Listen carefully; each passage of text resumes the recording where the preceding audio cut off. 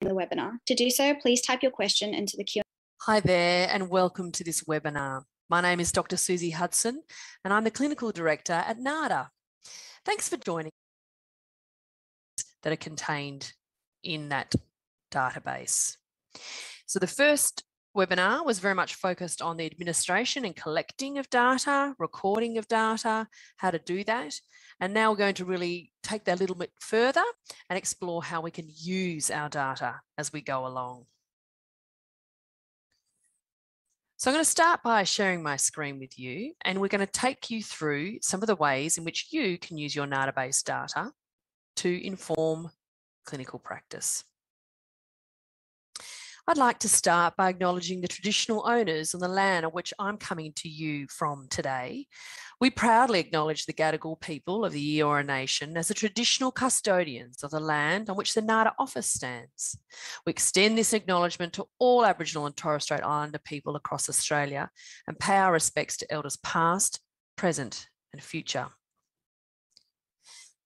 This is the NADAbase team, and along with myself, Tata de Jesus is always available to you, either via the NADAbase IT support email or just emailing us directly.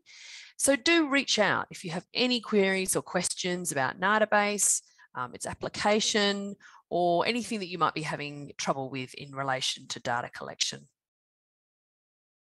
Today's key learning objectives are really to understand the importance of quality and timely data collection and analysis, and to explore how to use data to inform organisational practice, and most importantly, to think about those different levels of how data can inform, both at that individual level, so informing the treatment that's being provided, the sort of staffing or organisational level, and then also at that more structural level to inform policy.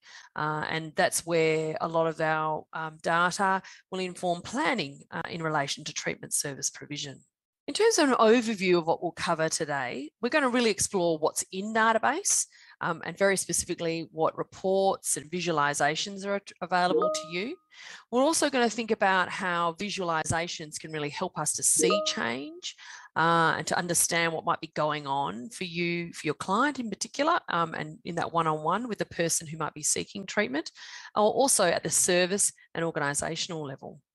And then a little bit later on in the webinar, we're going to be introducing you to members of the NADA Data Research Advisory Group. And they are people who work at NADA services that are there to support their organisations in relation to data, data collection and interpretation. And so we'll learn a little bit from them about how they've used their NADAbase data to inform practice in their organisations. So let's take a little look at this animation now about why we collect data.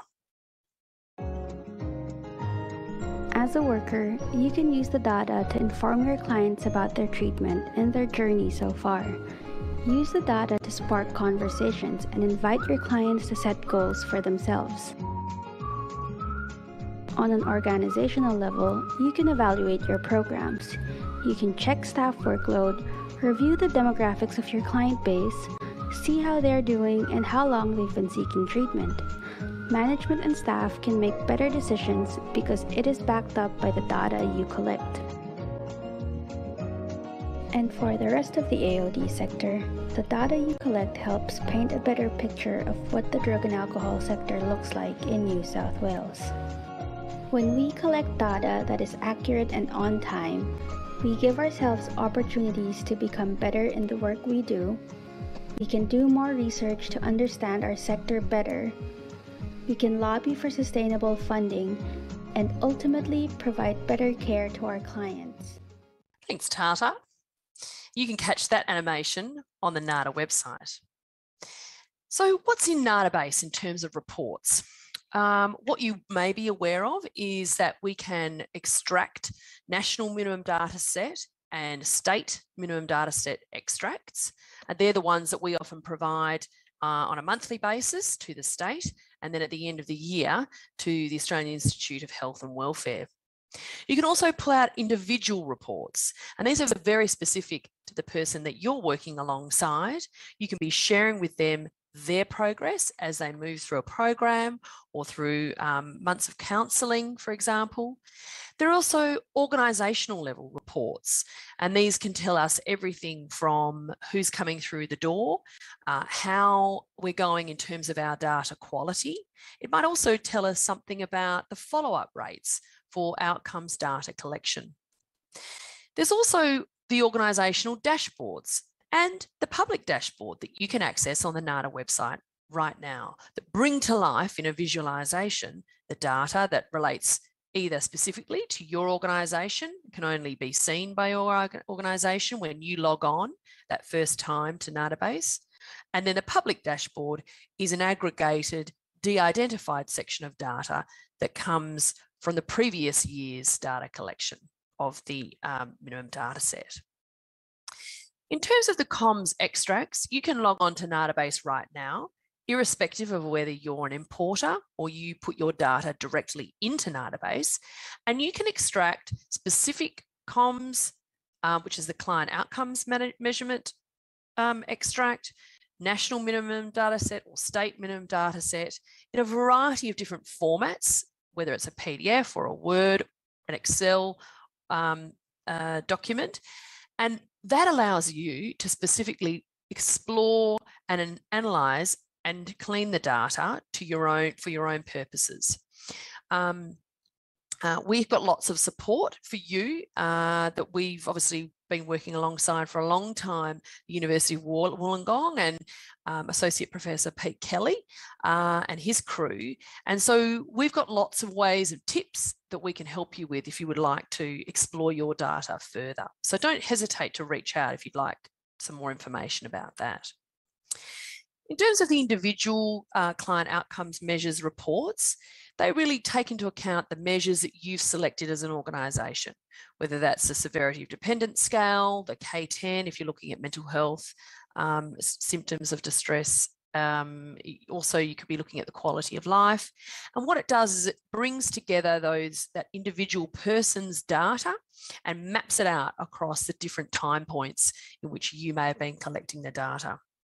And what this tells us is that it's really important as an organisation or a service to get together, talk about the data that you're collecting and how it might inform the treatment you're providing, and to get some agreement about at what stages you might be collecting that data. For the purposes of analysis that we've done in partnership with tertiary institutions that involves the data that you collect every day, we have applied a 30-day, 60-day, 90-day follow-up rate. So that is in line with what is frequently recommended around the frequency of when these client outcomes measures are asked. And in terms of those reports, it's really about, I suppose, allowing the data to tell you and to be able to discuss it with the person that you're providing treatment to so that you can make any adjustments that you may need to the treatment within real time. In terms of the specific organisational reports that are currently built in to NADAbase, there's an activity summary report, and that was really popped in there to assist particularly community-based services, and it helps a lot with, it provides a lot of information about service contacts. So that is those service contacts or contact you may have with a client or person who's accessing your service over time. And it can tell you a little bit about how many clients might be allocated to a particular clinician. It might tell you a little bit about how long a particular client has been with you or how frequent they're receiving therapeutic sessions. It's not obviously required in terms of a residential treatment setting, and it is very much specifically related to the state minimum data set. However, more and more now, primary health networks are requesting service contact data. Episode analysis reports really digs into those very specific elements of the minimum data set and national minimum data set and can tell you something about the proportion of Aboriginal and Torres Strait Islander people that may be accessing your service. It might tell you something about the principal drugs of concern and what might be coming through the door in terms of people's substance use preferences. It may also tell you, dig down into people's cultural identity in terms of their country of birth or whether they speak another language at home, and brings together, I suppose, all of those elements to provide a bit of a picture as to the type of person that's coming through your service. The organisation treatment outcomes report is, as it suggests, brings together the outcomes that have been collected within a service. And once again, it's important to emphasise here that an outcome is pieces of data that have been collected, the same data collected at multiple time periods. And so that's why it's so important for all of us who are collecting the data on the front line to see the value of regularly collecting this data and to have it inform the treatment that we provide. The screener reports attend specifically to those screener questions. So questions around domestic and family violence, suicidal ideation, bloodborne virus risk, and really provides some insight into some of those specific screeners. And most importantly, how we're going in terms of responding to those screeners. You know, for example, if someone has indicated that they have not had a bloodborne virus or a sexually transmitted an STI check, then this will help you to ensure that those are being followed up and adequate support is being provided. The data quality reports really look at the quality of the data, whether there are duplications or things that you might need to attend to, whether the statistical linkage key elements are being done adequately. Quality is a really important part of data collection. And so we'd really encourage you, all members of your team, to regularly look at the data quality to report, to sort of tell us where things are going. We'll also chase you up potentially when the different logic checks or validations that are built into not only NADAbase, but into the Commonwealth and state systems, whether there are any issues there. There's also the BTOM report, Brief Treatment Outcome Measurement Report, and that's not so regularly used by people, but it is available. And then there are graphic reports, and these, I suppose, provide some visualization of the outcomes measures that are contained in NADAbase. In terms of the organisational treatment outcomes report, this provides a really nice snapshot of where your clients are at. It provides, usually within a time period, you're able to set that time period. It will then pull together all of those surveys that have been conducted within that time period. It also tells you there something about how many clients you're looking at in terms of the data provided, and also the specific measures that have been included. In this regard, we're looking at the severity dependent scales, the quality of life, and the K10.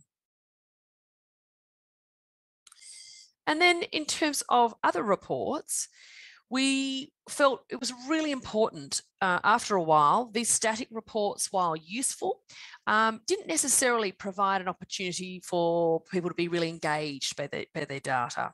And so we set about producing a NADAbase dashboard, and this is available to you at the service level, the organisational level, and then that public level, which I mentioned is also available for the previous year's data on the NADA website. And so what this can provide you is an opportunity to interact with the data, to see what happens when you are selecting specific pieces of the dashboard and you want to look at specific data, say, for example, that relates only to community and outpatient treatment provision. And so it will then slice and dice the data in a way that's quite visually appealing to tell you something more about if I want to look just specifically at outpatient or community-based services provided to someone, say specifically around heroin use, you know, what does that look like? What's the sort of average age range there? What's happening in relation to who's actually coming through the door? And so we would strongly encourage you to have a look at those, to think about potentially how they may be improved for use. but certainly a really useful way to explore your data. What we really have been trying and striving to do at NADA is to ensure that whatever data we collect, that we support you to collect, it's about being ethical, it's about it being used and utilised, so that whenever we're asking questions of people, we can actually make it informed treatment. And so this idea of visualising change is really important, that we take that data, that we look at it, that we reflect on it, but that also when we present it visually, we can provide the story that goes along with it. We know that stories from our clients and people who access our services are just as valid and as important as the numbers. And so we would encourage everybody, when they're submitting reports or writing or inserting data into their annual reports, that they're also providing that story. We know that our colleagues, our commissioners and funders at the state and Commonwealth and PHN level want to hear those personal stories about the impact of treatment and how that's gone for the person, not just the data that's there. What we've also been able to do by pulling together the data and visualizations is to really understand what's happening in the sector. And you can appreciate that what that's helped NADA to do is to think about training opportunities, what is coming through the door in our member services, and what can we be doing to help those services more in terms of delivering high quality care to those who they serve. And so we would really encourage you to have a look at some of the overall data, and certainly the Australian Institute of Health and Welfare is a wealth of knowledge around what's happening across the country and within your own jurisdiction here in New South Wales in terms of those who are accessing treatment. So we're pretty excited here at NADA that we now have 10 years of NADAbase data. And what that really assists us to say is that for a long time, although the measures that were selected to be included in NADAbase, the severity of dependent scale, the K10 in terms of mental health, the quality of life, so that is the EUROS quality of life 8 scale that really looks at general health and wellbeing, and the bloodborne virus questions, that, this combination, looking at the frequency of drug use, looking at how people are feeling and their general health and wellbeing, whilst all of those measures have some way of ascertaining whether there's been change at that individual level, what we have been less clear about is what makes for a good outcome. Obviously, the most important thing is that the person themselves that's accessing treatment has reached the goals that they have set for themselves, and that we've assisted and supported them to get there. However, we know that people are interested in people from the community who are accessing services would like to know that the treatment that they're receiving is effective. And so now, with 10 years worth of NADAbase data, we're able to start to be a little bit more confident about the quality of that care. And so this leads us to thinking about, what is a good outcome? And what can we be starting to look at and explore to ensure that we're providing the best care that we possibly can? And so, as mentioned before, as part of a very close collaboration with the University of Wollongong and Peter Kelly and his crew, we sat down to really explore this data and to start to think about benchmarking and how what we have now can help individual organisations to think about how they're tracking in relation to their own data. And so, of course, benchmarking requires comparative data. So that is a data set that you can compare your data to. And the larger that data set, the greater its reliability and utility. So the other thing that's quite key to this process is establishing effectiveness indicators, or those metrics that tell us whether treatment approaches are effective. So, for example, there are many times that a NADA member organisation or worker might say to me, I'd just like to know what % of people demonstrated meaningful change during their treatment episode, and how do I work that out? And so we've been working quite closely with University of Wollongong and others, and I know that many of your services have been doing the same, to explore and examine their own data in terms of that meaningful change. And so effectiveness indicators for NADAbase were established by looking at effect size, the standard error of measurement, rates of reliable and clinically significant change. And we were able then to establish this effectiveness indicators for both residential, and in the case of this particular study, there were over 8,000 individual people for whom we were able to look at their data, and to establish effectiveness indicators for community settings. And in those settings, there are over 10,000 individual people that we were able to utilise in terms of their data. And this particular paper was very, very useful, not only because of what it's been able to yield, but it also demonstrates to us how much of a challenge it can be to have consistent outcomes collection. And so what this graph is telling you is the proportion of progress assessments that have been completed in terms of particular lengths of stay. And I mentioned before, this is around, it's been split up into people who've had any length of stay, those who've had at least 30 days stay within a treatment episode, 60 days and 90 days. And what you start to see is that the longer that people are maintained in treatment, the better, or the more consistent the follow-up outcomes measures are collected. And so it does give us a little highlight of how important it is to provide our staff with the time and the support to actually administer those follow-up surveys, so that we do have that data and we're more confidently able to say whether or not treatment was effective. And so the research specifically explored standard error of the mean score, and the reliable change index and the clinically significant change. Now, these are all three ways of exploring effectiveness.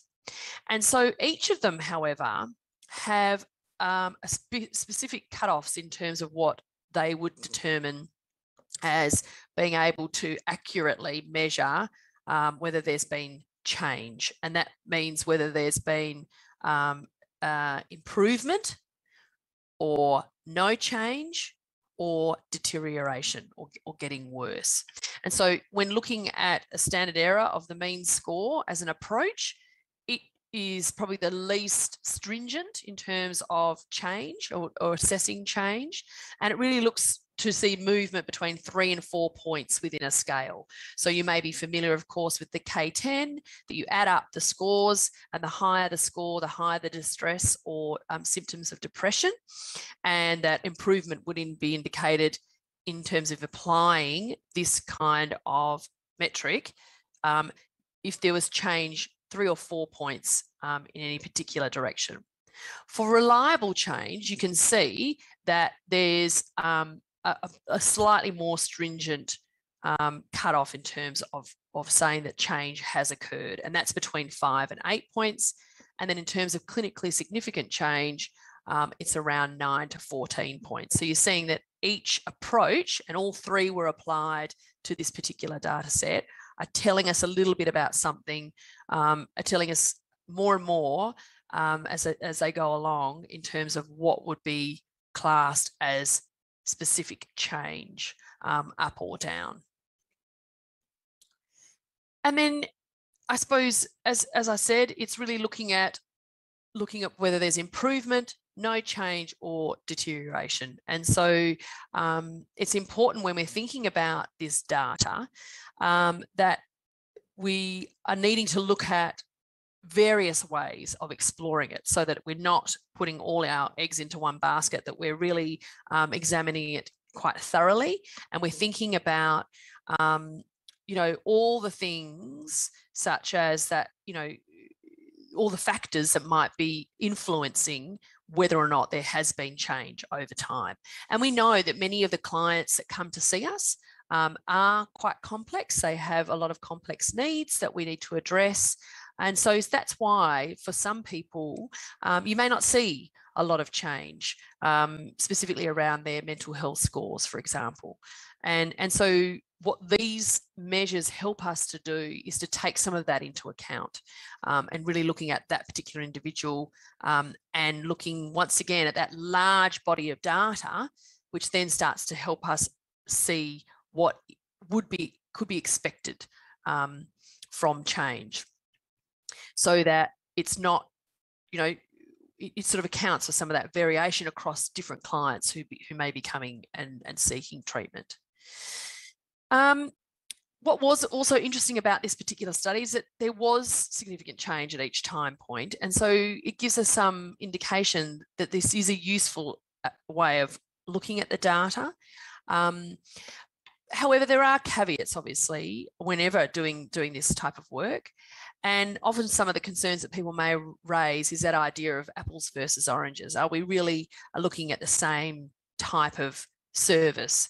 And so that's why, particularly with benchmarking, it's so important to think about making comparison with a service that's like yours, it's as similar to yours as possible, in order for you to feel that you are having that correct comparison.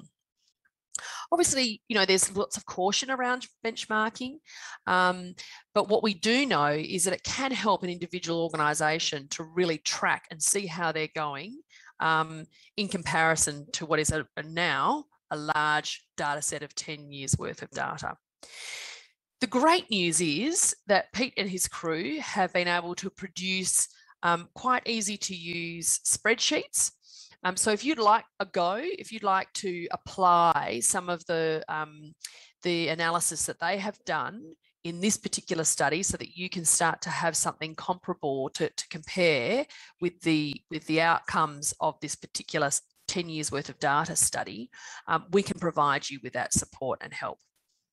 The other thing to know is that we are currently in the process of building the outcomes changes, so those outcomes lines for each of the measures in NADAbase, so that when you are able to look at your own data, you will see a particular line that indicates where, if you like, the benchmark is for each of those particular measures, and breaking it down between a residential setting and a community-based setting. So any feedback that you have on any of the types of ways of looking at your data or how you'd like to explore it, please do reach out, as I said. And now we would really like to hear from our NDRAG members. So this is the NADA Data and Research Advisory Group members, and they come from services just like yours. And they're going to join us now and tell us a little bit about how they have used their data and the difference it's made for their organisation, and most importantly, the people who are accessing treatment at their services.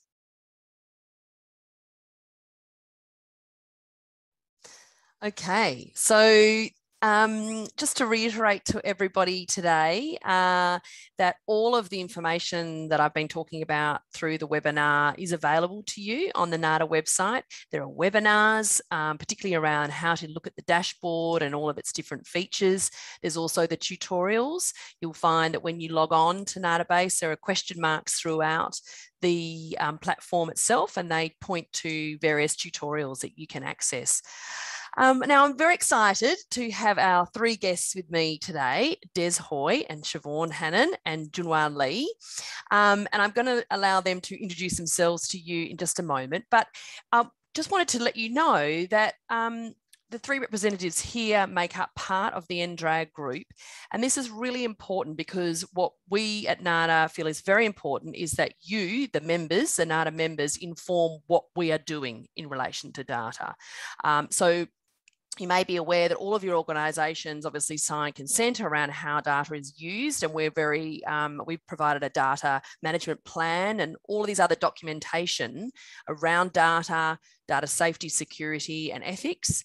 And so if you would like any of those types of templates for your own organisation, you can also reach out to us for that.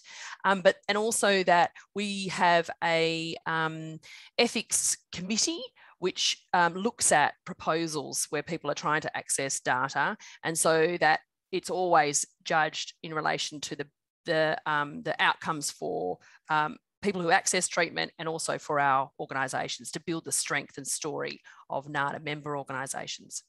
So I would like to now turn to each of our panellists in turn, and I'd like to perhaps ask you to introduce yourself and which organisation you're representing, and perhaps to just tell us a little bit about how you've been using your data to tell a bit of a story or to engage and inform practice.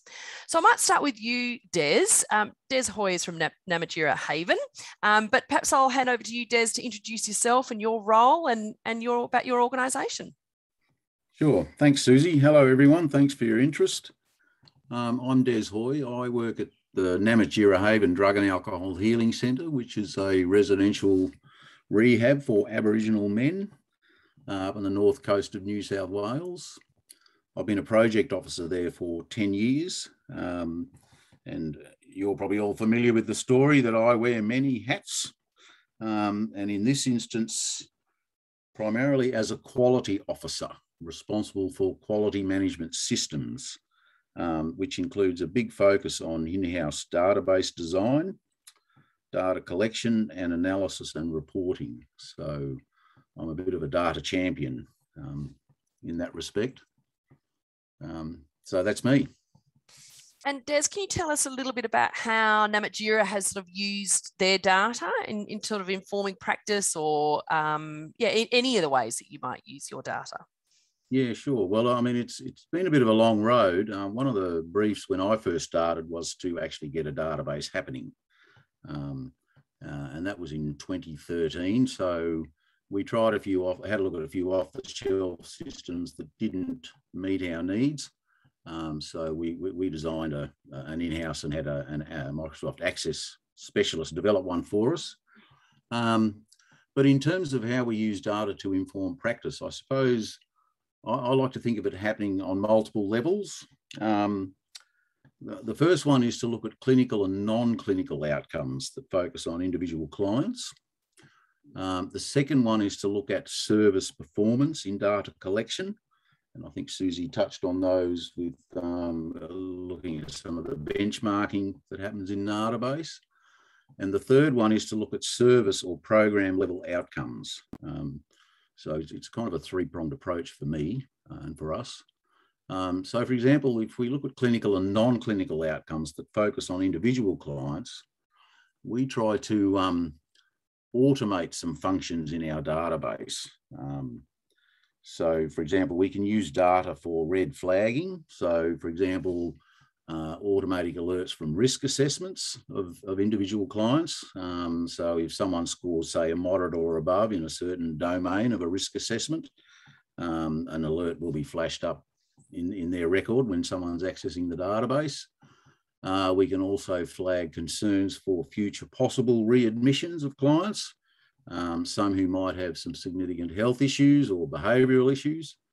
And we also plan to generate alerts for, say, for example, when someone does a K10 and that score is above, say, a nominated threshold, we might look at generating an alert, and that would then expect the caseworker then or a psychologist or someone to take some action around that. We also look at client-reported experiences.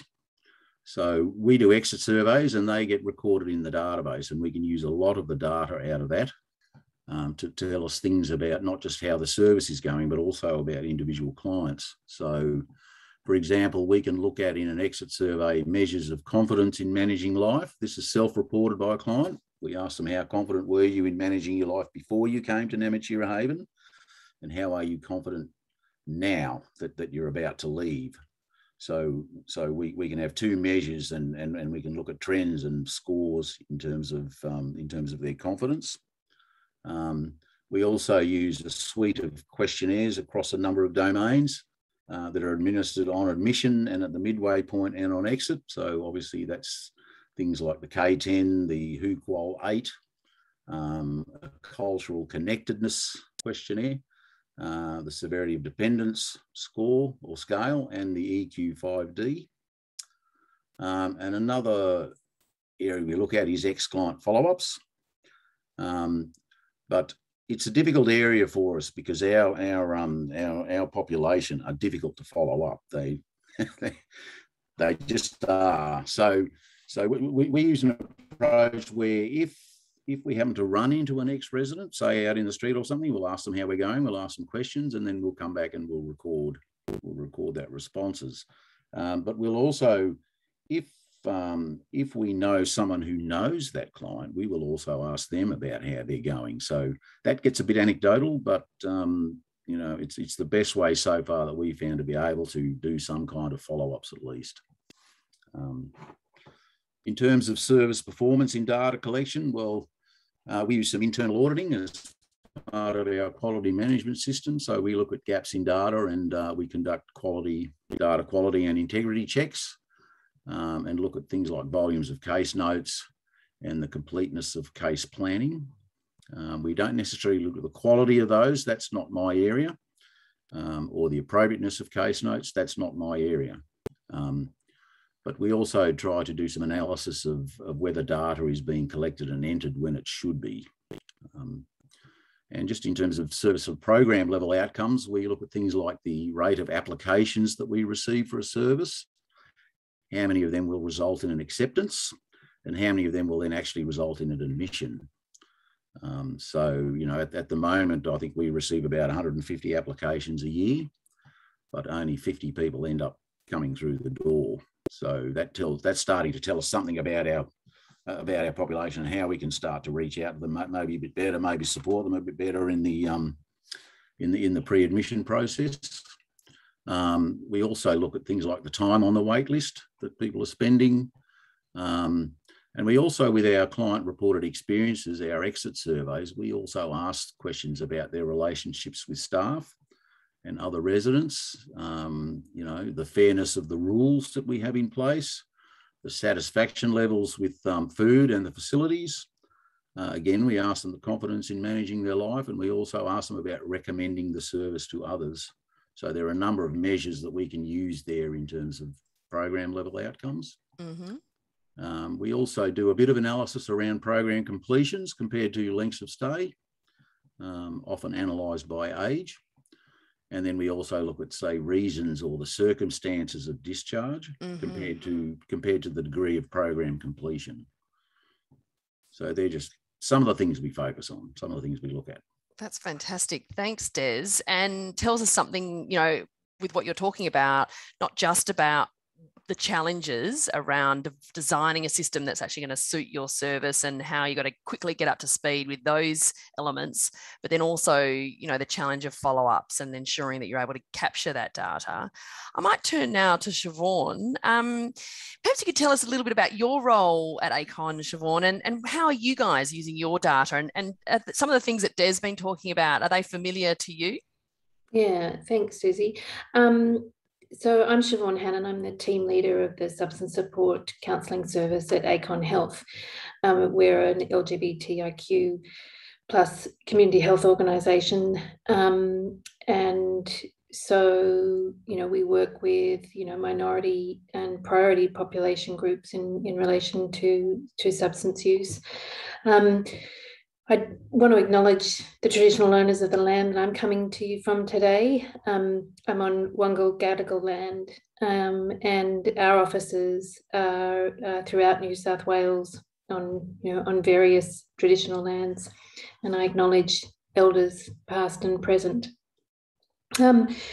So one of the things that's really important about data collection for our organisation is that it's capturing, the stories of people who are minority populations and the subsets, you know, within those minority population groups. And, you know, there are obstacles to people within a variety of minority populations in accessing appropriate healthcare, accessing healthcare that is culturally safe, accessing healthcare that is, you know, is actively inclusive and wants to know who people are, wants to understand their lived and living experience, and design services, you know, that fit, you know, for them. So that when we talk about, you know, person-centered, it's truly person-centered.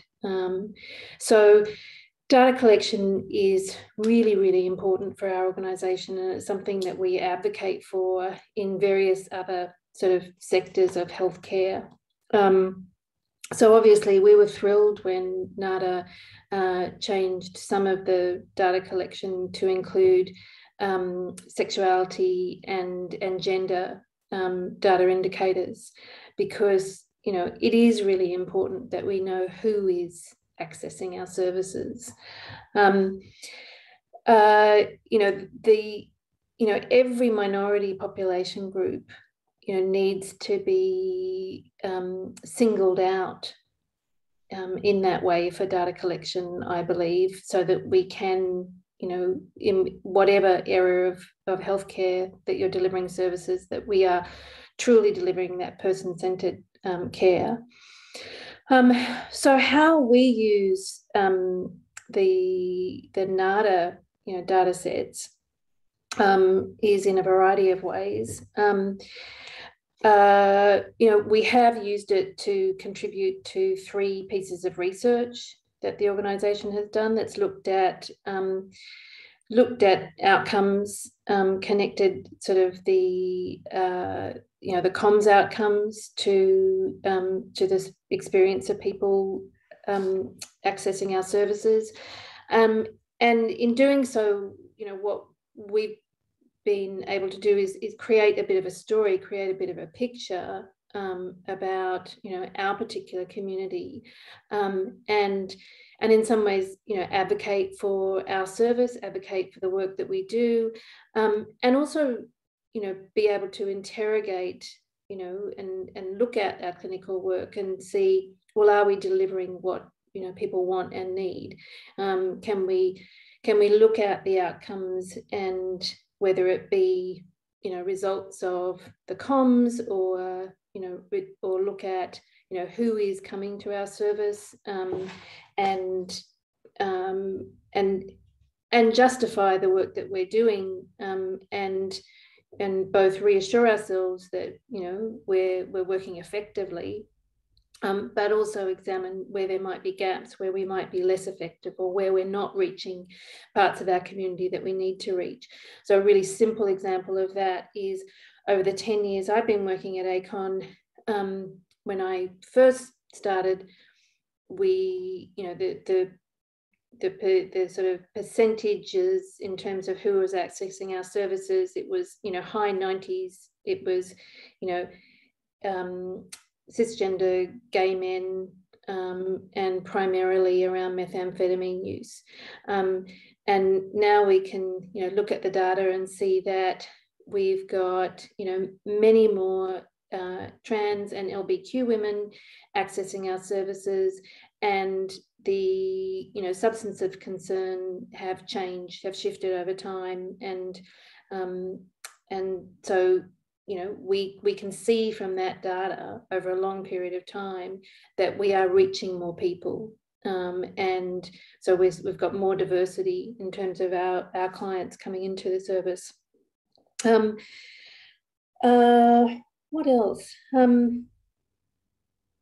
I mean, one of the things that I think is, you know, really important for our service is being able to use the data and comms, both to demonstrate, you know, kind of broadly, you know, to our funders and, you know, and elsewhere.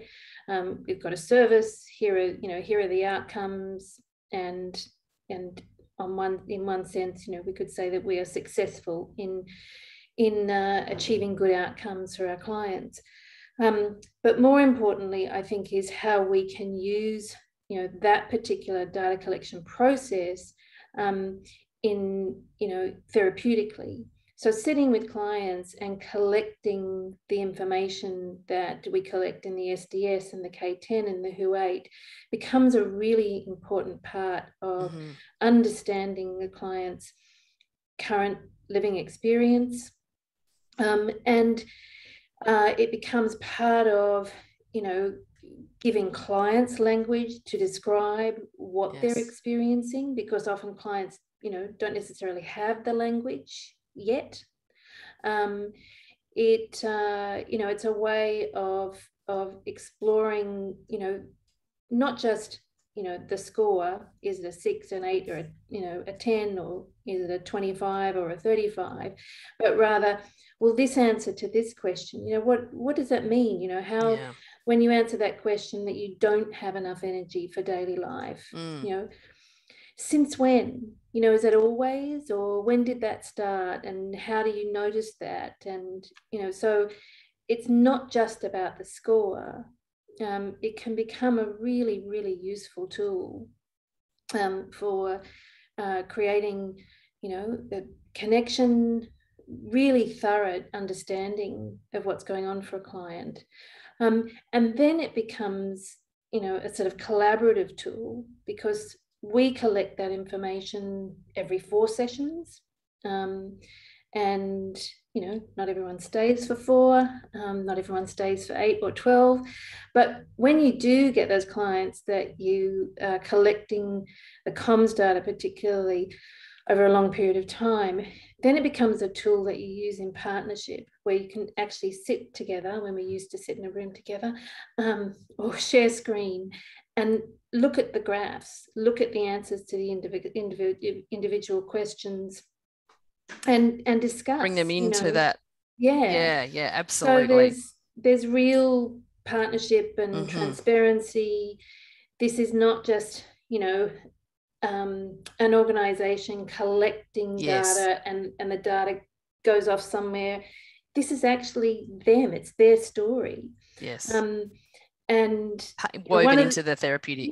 Yeah. And I mean, one of the things that I love about the comms particularly is being able to print out, the comms report for a client with the graphs in colour, and and hand that over, and somebody has this physical evidence that they can look at and see, oh, I started here and now I'm here.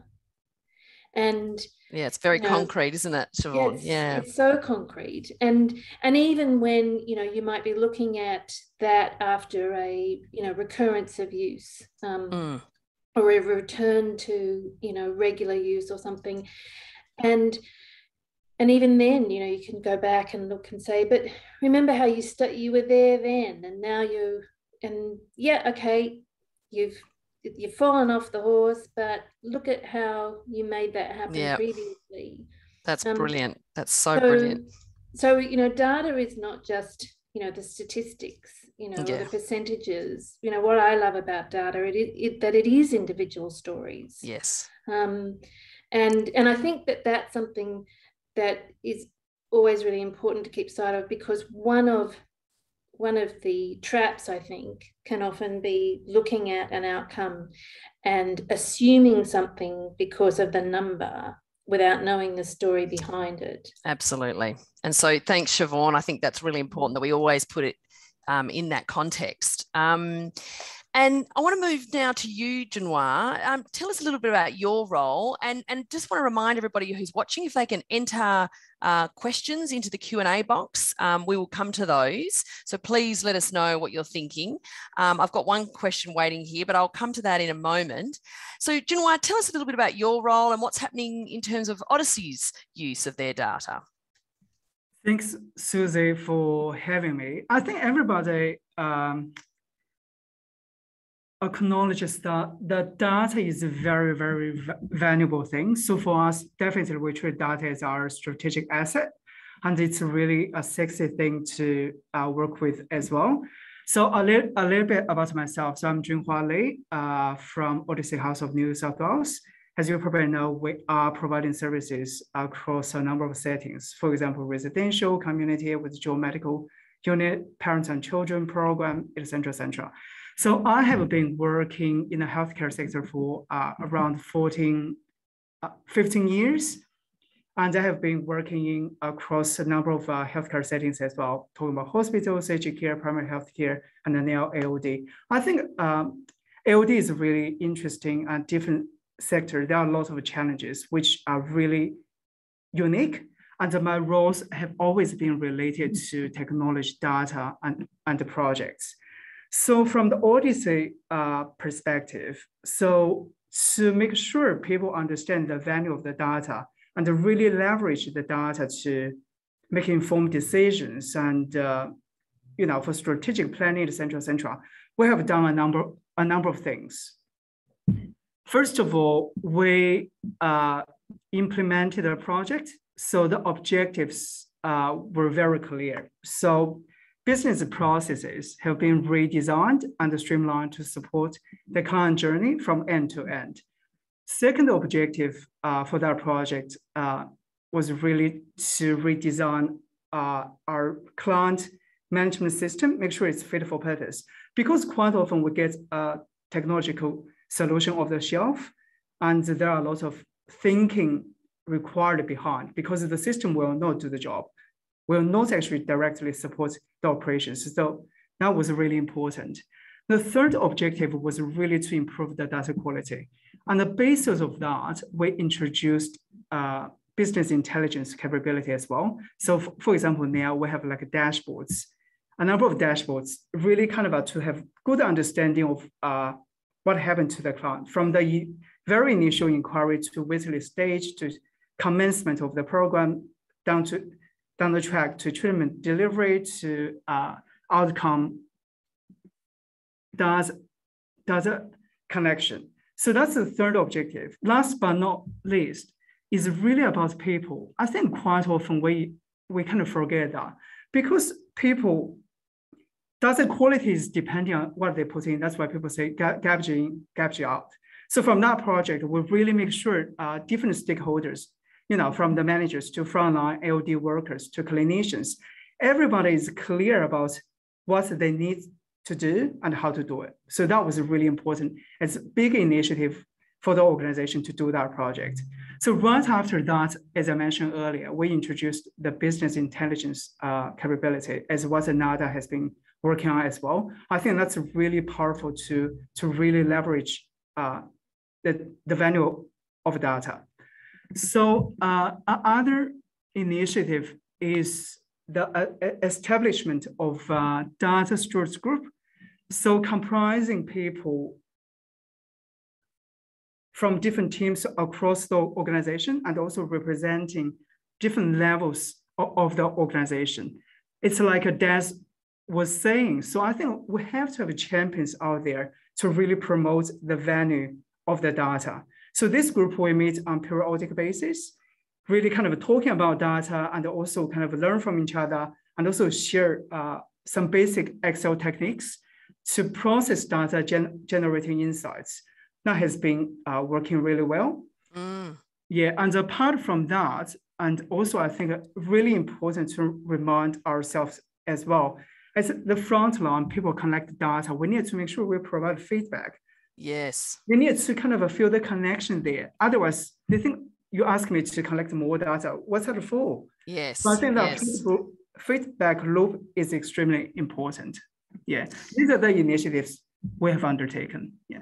Thanks, Junhua. And I think all of you, Des and Siobhan and Junhua, have really emphasised how important it is that there is that feedback loop to the people we're collecting the data from, the people that are actually collecting the data, that it becomes woven. And that's the primary thing, that it becomes woven into the practice. It informs the practice first. And yes, of course, we can use it for other purposes, such as demonstrating the effectiveness of our service provision.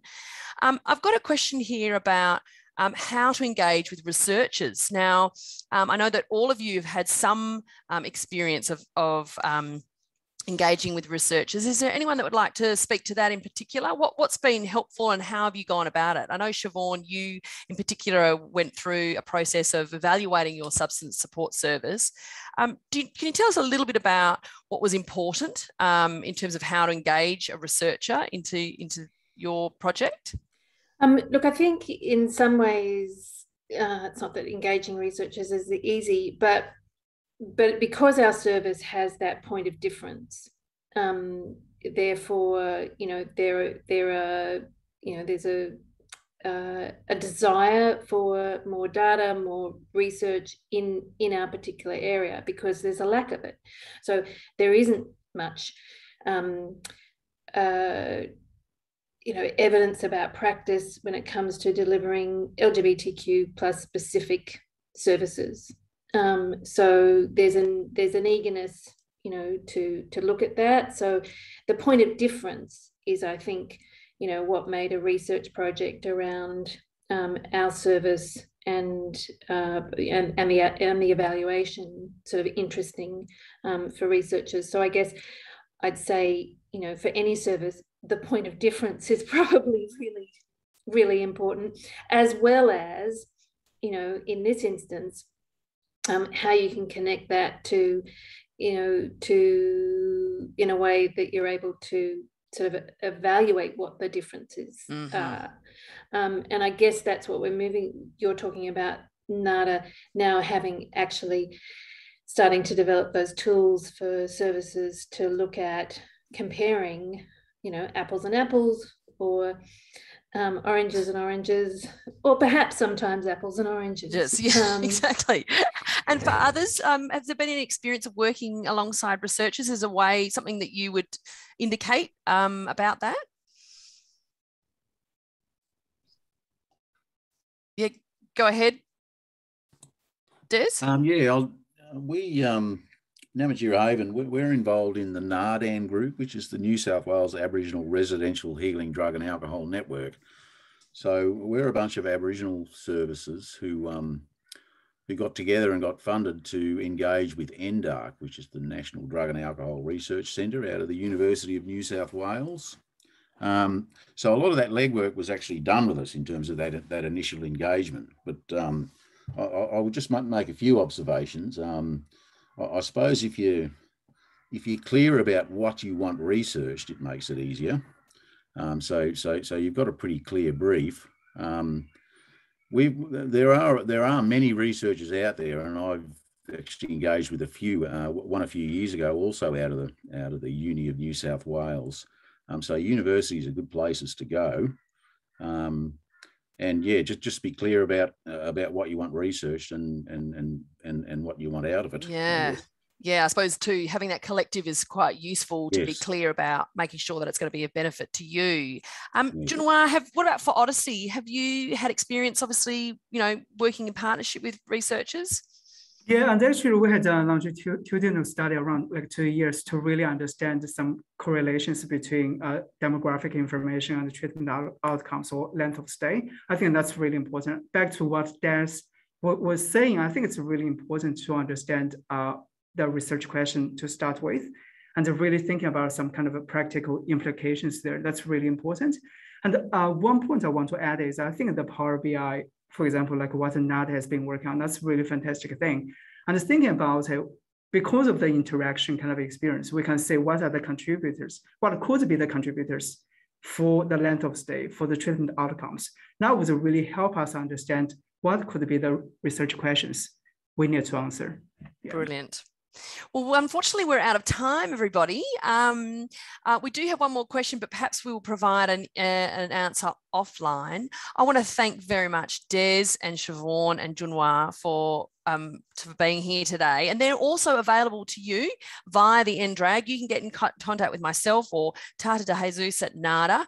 Her email address is tata@nada.org.au, and mine is Susie at NADA And we have access to all these people. So if there are things that you're interested in doing, you do want support and help, that's what we're here to provide. And the NDRAG in particular is here to support NADA to ensure that we're doing what's good and best for our members, because that's what we're here for. So if there are things that you need help with, or you want advice on, or you want to be linked with, please reach out. I hope that this has been helpful for you today, and the recording will be available to you in the coming days. Do reach out if you need, and take good care. Thanks so much, everybody.